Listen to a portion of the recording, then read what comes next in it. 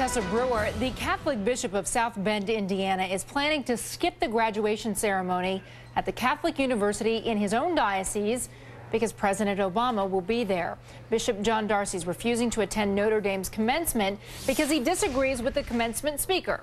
The president disagrees with him on stem cell research and on abortion.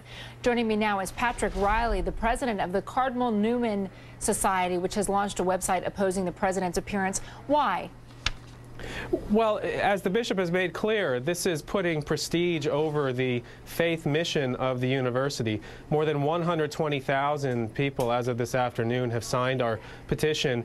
And as Bishop Darcy also made clear, the university is at odds not just with their local bishop and with faithful Catholics, but with a mandate that was issued by the entire U.S. Bishops' Conference in 2004 that bans honors to pro-abortion politicians at any Catholic institution. So this is a very high-stakes decision by the university. So I'm just curious, do you always go through your commencement speaker's stands, and if you disagree with them, or if the church disagrees with them on a particular issue, you disinvite them?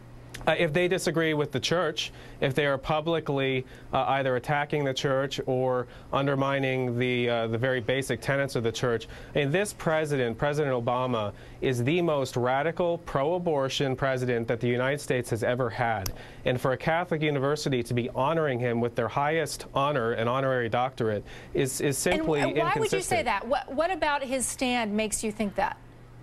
He has put taxpayer dollars at the service of those who would perform abortions, those who would do embryonic stem cell research. He has threatened the conscience protections of Catholic health care workers to force them to perform abortions. What he actually has done is overturned that global gag rule, which banned people who counsel women in other countries, people that receive U.S. aid. The rule had been that they could not even counsel women about the availability of abortion, even in countries where it was legal. That's now over. That has gone back and forth between Republicans and Democratic presidents for more than 20 years. Yeah, he has supported the Freedom of Choice Act, which would eliminate all the protections, the limited protections for women in cases of abortion that have been established over the past 20 years. This man is far more pro-abortion than Bill Clinton ever was. The policies that he's espousing would force Catholic health care workers to perform abortions against their conscience. And this is a man who has no respect for the church. That's not my understanding. And let me ask you this. President Obama, in fact, let me play something he said, because I know the other part of this, the bishop is expressing some concern about now using federal funding for stem cell research. Let me play what the president said last night. I am glad to see progress is being made in adult stem cells. And if the science determines that we can completely avoid a set of ethical questions or political disputes, then that's great. I have no investment in causing controversy.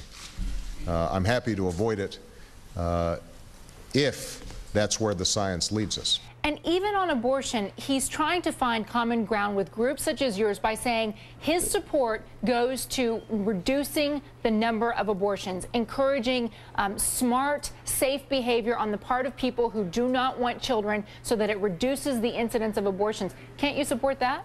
Supporting a Freedom of Choice Act that would eliminate parental notification laws and would dramatically expand abortion in this country hardly is consistent with the rhetoric. I'm sorry, this man has made it clear that he is not in support of the pro-life position that the church holds very dear.